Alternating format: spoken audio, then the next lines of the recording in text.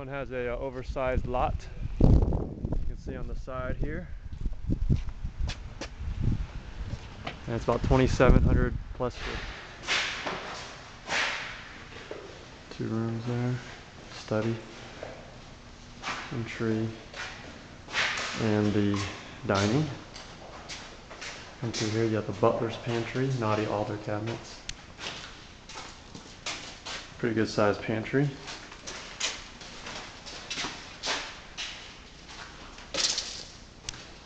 And let's bridge it back to the front.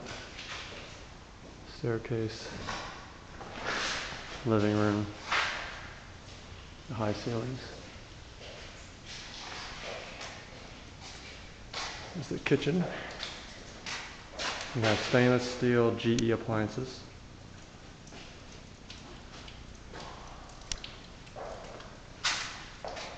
Breakfast area. Yeah, tile. Check out the master bedroom. Yeah, art niche here. And master bedroom. Here's one of the closets.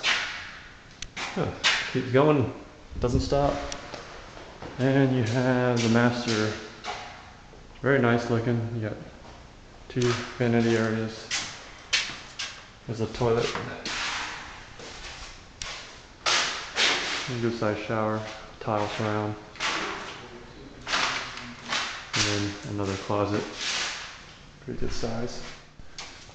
Over here you have some storage underneath the staircase. There's a garage, the mudroom area. This is the washer dryer area. And you have a half bath right here.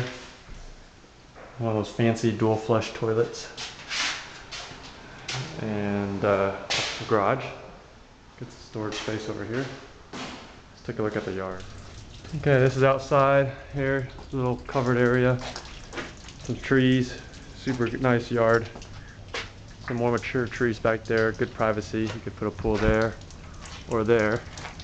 A nice deck over here if you'd like. A nice backyard. Okay, right when you come up the stairs, you got a game room here. Window seat. Good sized ceilings, even on the 2nd floor. Bedroom number 2 upstairs. The catwalk.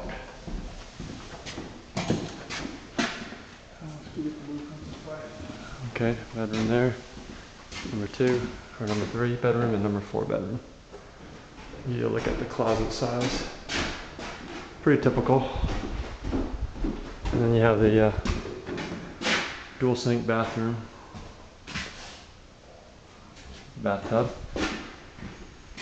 That's how it looks down into the front.